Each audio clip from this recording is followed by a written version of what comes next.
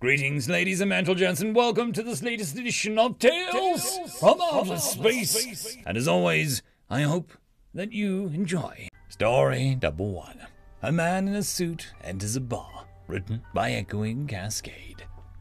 Orion was a proud owner of the bar Memento Mori, a Deathworlder's only dive situated in the seediest part of the seediest block of Stross Prime. Only 3 kinds of people went anywhere near it. Deathworlders looking for a taster home, people who dealt with Deathworlders, and accidental death seekers. When he saw the small, suit-wearing human enter the bar, Orion assumed that he was the 3rd kind and was about to call for a clean-up on aisle 3, 4, and 5, which was a running joke from the previous human owner, when something odd happened. The entire bar froze. Orion was confused, to say the least. It was a bar where predators throughout the sector came for food and drink that was outlawed in polite society, due in no small part to their lethality to other species, where a spill of drink usually led to brawls and wood dying was in par for the course. Jonas Torn, one of the regulars, got up from his seat, left his prepared card on the table, and all but ran out the back door. This is a man that had more scar tissue than fresh skin on his face, had enough metal in his body to pass for a power loader. He'd seen the human eat a bottle of absinthe after downing enough beer to kill everyone else in the bar, then call out 30 or so scrotro insectoids that made fun of him and killed them with his bare hands in a back alley. John Smith, another regular, a smooth customer and a strong silent type, lifted his hand and called Trissy, his favorite waitress, and asked for his bill. He paid, whispering something in her ear, and they both left together. They gave a wide berth to the small man and left through the front door. Moments later, Trissy sent Orion a message. "Gotta go, family emergency." After John left, nearly everyone else legged it. Not that he blamed him. The man often showed up to buy drinks for everyone after a famous individual had died in mysterious circumstances. All he ever asked in exchange for his generosity was that they all remembered that he'd been drinking and eating with them for many, many hours. If the unhospitable brute and the hired assassin left, it could only mean one thing. Orion looked at the little man. He had not moved after walking into the middle of the bar. "That thing is a lawyer." Orion was too worried. For all that went on in his bar, he himself was squeaky clean. "Orion, what can I offer you, stranger?" The man looked at the barman and composed eyes and sat in front of him. Small man. "A root beer." Orion served him his drink while polishing another with his dorsal arms. The man took the courteous sip and then a large one. Small man. "Not bad." The man then paid for his drink. "Alright, so, what brings you to my establishment, business or pleasure?" The small man lifted a right hand, which split down the middle, revealing a metallic parts. A soft click, click, clank was heard, and a business card popped out of his wrist. His hand then reformed and caught the card midair. Orion was impressed, though he was the only one. After this little show, a few curious customers left decided it was time to go. Small man. "Business, I am afraid." He then handed the card to the barkeep. Orion read the card, and then his camouflage reflex activated. "Oh gods, he's not a lawyer!" The small man opened his briefcase and took out several folders. Small man. "We found some discrepancies while looking at your file." Orion dropped the card to the ground. "Intergalactic Revenue Service" could be read on it. He was so much worse. End of story. Story number 2. Home cooking, written by Hell's Kitchen Sink. "You don't meet many majors who cook," said the captain. "You don't meet many mercenaries who blacksmith," I said, as I pricked over the mushrooms, carefully studying them. "But I bet they're your favorites." "Is it safe to be here?" he said, frowning as he shifted in his chainmail shirt, eyeing one of the nearby boulders. The slightest hint of face was still visible on it. "It is a very weak rift. You would have to spend months, years here, to even show the first signs of disanguinea. Or eat one of these." I held up a mushroom, a brown cap with lily-white gills beneath it, a large round spot on it. You see this, don't you? Prepared with reduction of balsamic vinegar to temper the ossifying effects of terra sanguina, and a quick sear to drive out the parasites. And it can either make a hearty dish that gives your skin the strength of stone without the same stiffness, or a potent sauce of terra sanguina for someone of my skills. I sniffed it. And with a little spicing, it makes an excellent appetizer. He eyed my paunch. I see. I'm prepared, and, well, I waved a hand at the boulder.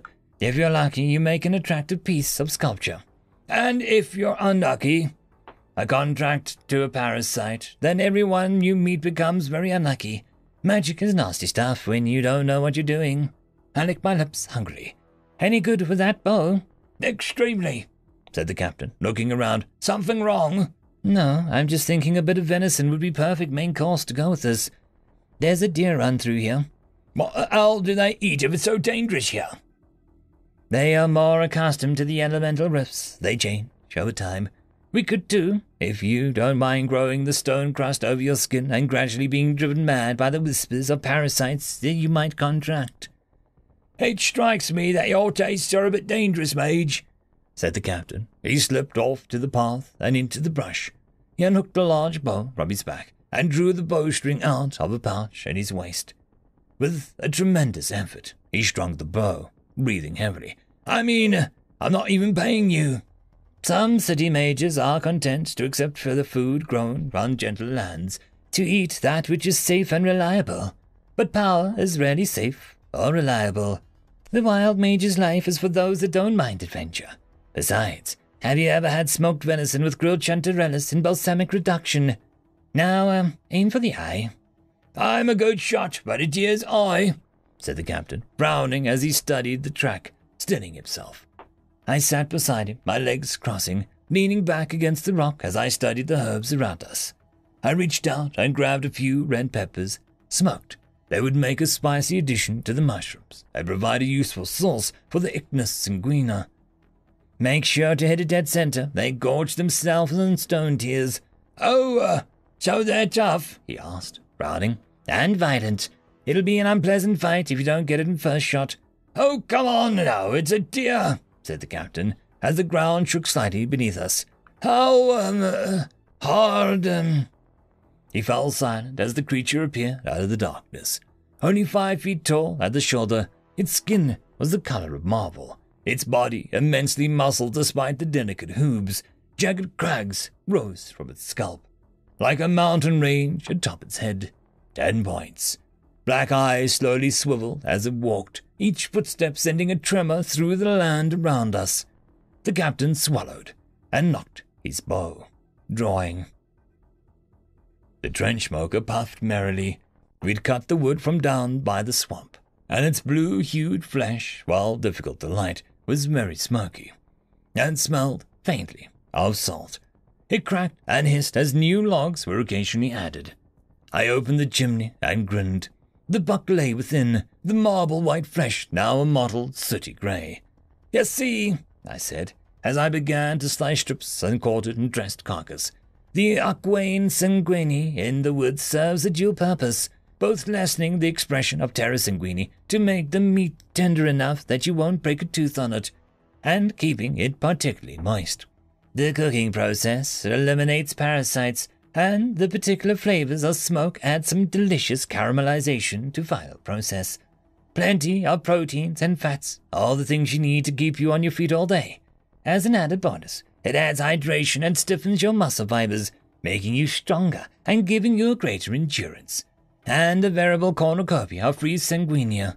For one like myself. I licked my lips as I handed one of the plates over to the captain. The rest of the squad of mercenaries crowded around as I served them out one after another. Before we sat in a circle, I speared one of the mushrooms with my knife and bit in. It was rich, salty, tart, the flavor meaty thanks to the dripping juices of the venison. The texture smooth and yielding, almost buttery. The spice of the peppers brought tears to my eyes, and I fanned myself, sweat prickling my brow as I enjoyed the rough heat. We're nearly onto the town of Palworth. They'll be needing the supplies we're bringing. Apparently they've had a crop failure, said the captain.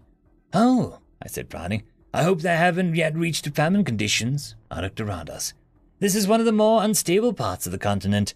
If people begin to live off the land, well, they don't have the education to make sure the items are prepared safely, or to know which ones are safe to eat.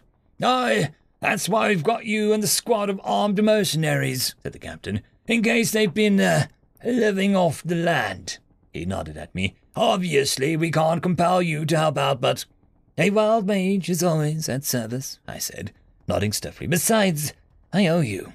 I took a bite out of the juicy, smoked venison, licking my lips. Strings of muscles parted easily, the long, smoking process breaking it down until you could have cut it with a spoon. The rich and gamey flavor made all the more satisfying by the hints of salt and sweet from the smoke.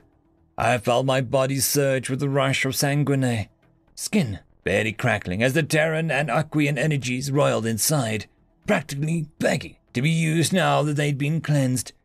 You did catch a deer for me, after all. End of story. Just a quick shout out to the T5 peeps. Bob the Dragon, Cat Crab Lobster, Data Magnet, Dark Machine, Bezic, Try Again 95, Fudic Yol, Astrea the Dreamer, Caspar Arnholtz, Cam Maxwell, Athelia, Meridian 117, and Jordan Bucksmorm. Thank you very much. And that, my friends, concludes this video. I hope that you enjoyed. There are links down below, both to support this channel and for the author of this fiction. Anyways, I hope you all have a fantastic one, and I'll see you next time. Cheers.